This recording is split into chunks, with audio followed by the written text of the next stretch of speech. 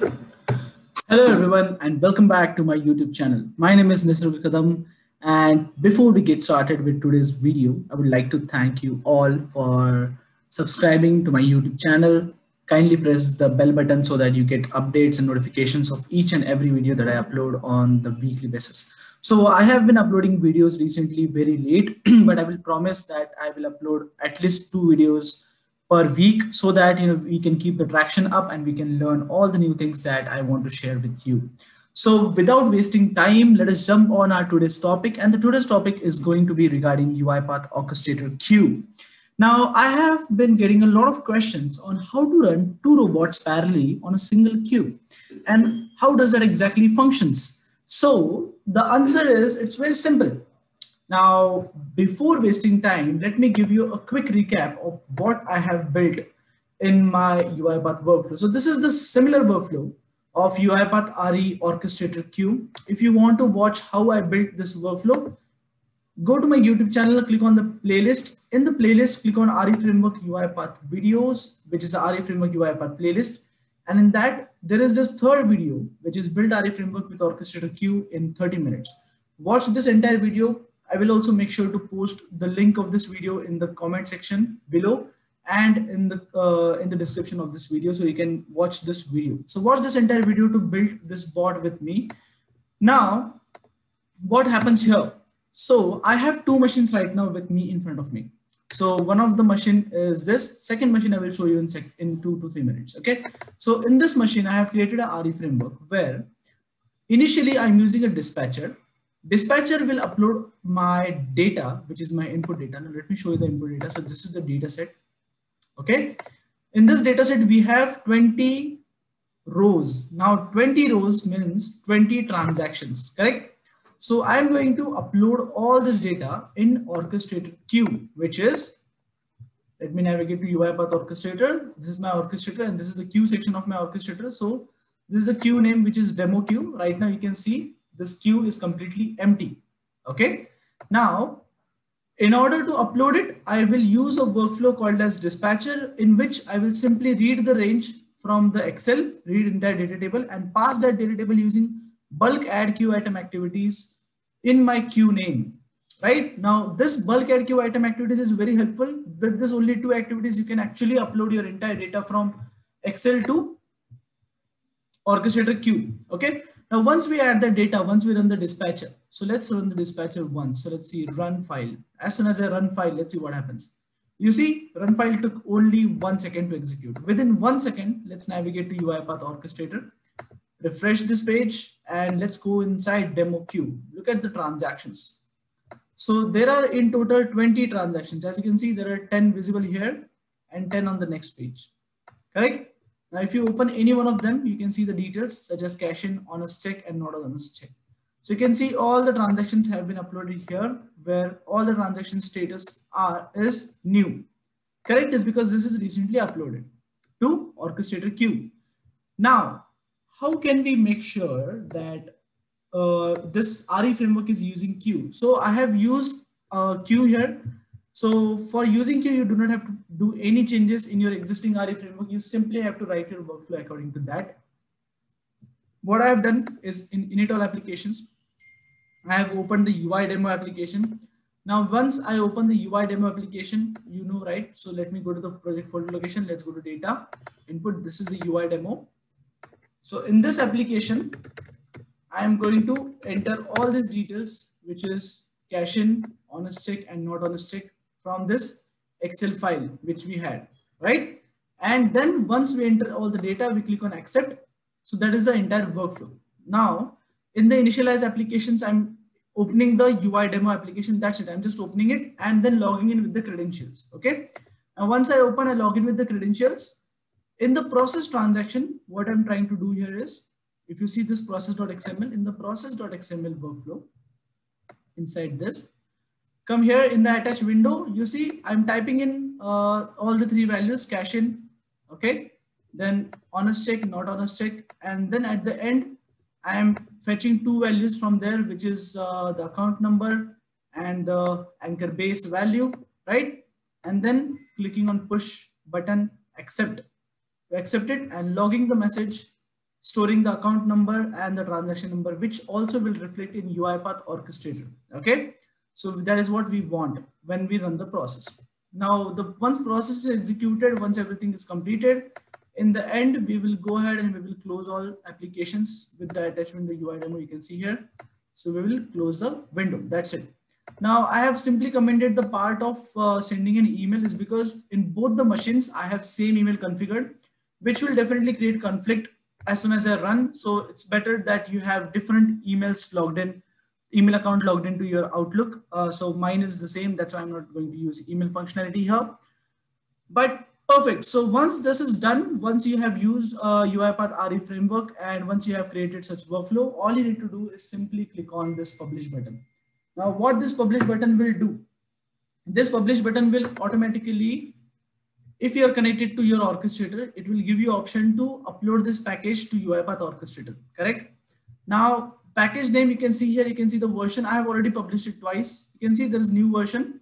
If I click on publish, I'll have to give some release notes in order to understand what exactly is this. Is pre-release button is really important. If this workflow is not a final workflow, if it's a pre-release, then you can check this particular option. If it is not, simply check the release notes and then hit on next button. Okay, so don't worry about that, but you can simply click on publish. And once you click on publish, this workflow will be automatically published to our orchestrator, which is 1.0.3 version. So let me click OK. Let me navigate to orchestrator. Let's go to automations. In the automations, you can see the process has updated. Let me click here and say view process. How to go to the latest version. So you can click latest here, or you can click here and you say use. Now, once you say this as use, how do you know that you're using the latest version? Your button will change to green. You see the indicator here was blue color. Now it changed to green color. That means it is updated to the latest version. Okay. So if you want to roll back in your orchestrator process, you can simply come here and you can click on roll back, which will navigate or which will automatically go back to the previous version. So if I say roll back and if I say okay, you can see here it is rolling back to the previous version, and you can see the current name status in front of the version, which shows that this is the current package which is being used. If I click on latest, it will jump and it will select the latest package, no matter what is the latest one that is in the down the pipeline. So click on update here. So I have selected the latest package, correct? Now, once this is done, let's go ahead and let us navigate to the second laptop that we have. Now we are here on our second laptop. So in the second machine, all you need to do is verify whether the application, which is UI demo application, is in the similar kind of a folder structure that you have used in the previous workflow. Now, why is that? Is because we want to make sure that if this is in the similar folder structure, then only this application would open. This issue won't happen in case of a browser or any kind of a website automation, but this would happen in case of a Windows automation. So remember that application path has to be same in both the machines. Otherwise it will conflict, right? Or you can create asset for that also if you want to defer the application path for both of them. Now let's navigate to our UiPath assistant and let's try to see if we are connected to the same machine or not. So, to the same environment or not. So let me open UiPath assistant. So right now it's opening here, as you can see. Perfect. And as you can see, it is showing green. That means it is connected.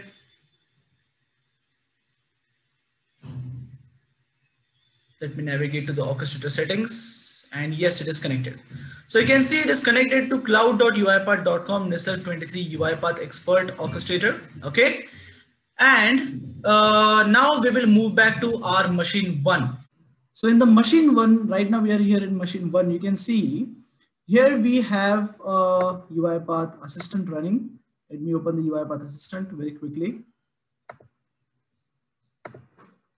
So in the assistant, you can see this assistant is, this machine is also connected to UiPath.com Nisar 23 UiPath Expert Orchestrator. So both of the machines are connected to similar orchestrator. And now what all things you need to consider, remember. So both of the machines should be defined in the same tenant. So I have the same tenant, which is UiPath Expert. Both of the machines are defined in the same folder, which is default folder. Both of the machines are defined in a similar environment. Now, why is that important? Is because your process which you define as part of automation uses environment as a reference point to execute. So that is why both the robots that you create have to be in same environment. Now you see here, there are two robots. One is connected to this laptop, which is laptop 1. Another one is connected to laptop 2. Both of have different users, and the type of both of them is unattended, and the environments of both of them is same. Now this is what matters. The environment has to be same and both have to be enabled. Now, without wasting time, what I will do is I will simply run dispatcher one more time. So we have a big chunk of data to run so that I can explain you very properly. Let me navigate to queue again. So for earlier we had only 20 data transactions. Now let's see how many transactions we have. So we have 40 transactions which are not processed. Now it would be fun to see how it completely executes for both the machines. Now let me start recording of my second laptop also so that we can have a look at that. Okay, and now we have our both the laptops running. So let's start the process without wasting time. So what simply I have done, what simply I'm going to do is look at this. I'm going to select this Orchestrator Queue demo from jobs, or I can directly run it from here. Start a job. Okay, so I'll say start a job. Automatically it selects process name, as you can see on screen. So this is machine 1, what I'm talking about. And you see here below, I have a specific robots. I simply have to select all the robots and I have to say start. So you can see in the jobs, job has started on machine 1, and you can also see on the machine 2 job has triggered. On both the machine job has triggered, but on machine 1, it has automatically already logged into UI demo application and it has already processed 2 of the transactions. Let's look at the machine 2, what machine 2 is doing. So you can see here machine 2 also job has triggered here, but bot has not yet started. Now bot has started, as you can see. So it was a bit delayed, but now UI demo application is running and bot has started processing the transactions. Okay. Rather on machine 1, we might already have a lead because it has already processed a couple of transactions.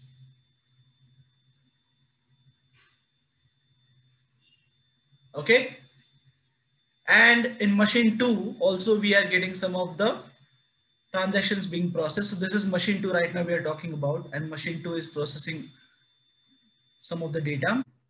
At the same time, machine 1 is also processing some of the data, and both of them will have different logs altogether, but both of them are working on a single queue. How do we know that? We will see right after this execution. So let's again jump back to our machine 1. As you can see on screen, machine 1 is processing data faster, right? A little bit faster because the configuration of the machine 1 is faster. Now, why I showed this use case intentionally is because in case if you have certain scenario where you want to run a single queue in 2 machines, right, parallelly, then I would not recommend that split the queue and run 2 queues separately, or split the data and run 2 data. Now you can see here the execution has completed. So let us jump back on our machine 1 and let's have a look at what we have here. So on the machine 1, we can see job have successfully completed. Both of them completed at the same time, almost 2 minutes ago. Before we jump on jobs log, let's go to queues. So we go to queues. In the demo queue, refresh this one. Okay. And let's go to view transactions. In the view transaction, you can see bot has successfully processed all 40 of them. Okay. So how do you know? Let's look at the status new. Is there any new pending? There is no new. And if you look at the status successful, you can see all of them, literally 40, all of them are successful. Correct? Now you can also see here Cyberpunk Mr. Robot, Cyberpunk Mr. Robot. So the robots, so literally each and every alternative transaction has been executed by these both robots, one by one. You can see here. Now a couple of times Cyberpunk has advantage over Mr. Robot. So maybe it started a little early. Now let's look at the robot. So Cyberpunk, which is this laptop 1, machine 1, have processed 25 transactions, which is wonderful. And the second laptop, which is Mr. Robot, have completed 15 transactions because we have total overall, we had 40 transactions. So isn't this wonderful that we did not have to wait for the slower machine, which is machine 2, to complete all the transactions? Because in case if we would have split the data using a reference property, for example, and if we would have said, let's say reference for machine 1, so machine 1 should run only those transactions which has a reference 1, and machine 2 should run only those transactions which have machine reference 2. In that case, what would have happened, that machine 1 would have completed all the transactions and would have sit idle for a couple of minutes, while machine 2 would be still processing the data if we would have split it in 2020. But what happened here, while machine 1 was faster, machine 1 also managed to pick some of the extra transactions from the plate of machine 2 in order to complete the data within time. What happened here is the total time of execution reduced down, and both the robots completed the transactions at same time with very less amount of time taken. No matter what bot runs faster, bot will automatically pick up the next transaction if it is available, or if its status is new. So right now you saw that. Let's navigate to, again, back to automation. Let's navigate to jobs. Here we just executed 3 minutes ago. So open this one, Cyberpunk. First of all, let's say view logs. So you can see here, so there are no logs right now. Okay, no logs is pasted here. There's no information which is pasted here in the logs section. So maybe there are no logs captured. And in this one, which is Mr. Robot, let's look at the logs. So there are a couple of logs here, okay, which you can see. So there are total 79 logs. Now what happened here? Why there are no logs in case of the Cyberpunk robot? Why there are no logs here? Okay, and why there are only logs available for the Mr. Robot? So this also I wanted to explain how this happened. So Cyberpunk is the machine which is machine 1. What I did, let's navigate to robot section. What I did is Cyberpunk robot, if you come here and if you see edit the robot, if you navigate to settings, I have set the logging level of this robot to error. So this robot will log the log messages only which has priority, error, and above that. So error, critical, and off, only those types of logs will be published or will be saved in Orchestrator by Cyberpunk robot. And that is why in the automation, in this job section, we do not have any kind of logs for the Cyberpunk robot. While let's navigate to robots again, while for Mr. Robot, there is no such set information. The logging level is set to information, and that is why it is showing and saving all the logs. So how you can now generate and how you can extract those logs? Simply navigate to the automation, jobs, navigate to the logs of the machine which you want to extract. Click on this export button. It will automatically download a CSV file. So just simply click on download and then open this logs. You can see it's in a CSV format where you can see all the logs that you want to see along with the data. Right? Isn't this wonderful? So you can see here, all the logs are stored here. Each and every log is stored, where you can also see account number and transaction number extracted.